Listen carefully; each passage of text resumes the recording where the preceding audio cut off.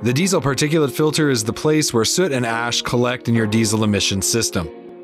If you don't clean your DPF regularly, it will cost you thousands of dollars in unscheduled downtime and repairs. What is involved in professionally cleaning a DPF? First, you shouldn't try to do it yourself with cleaner and shop air or a pressure washer.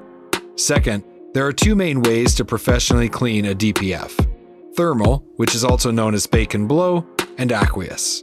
We are a big fan of the aqueous type of cleaning with the 2-hour wash and dry time, but there is a time and place for either style of DPF cleaning.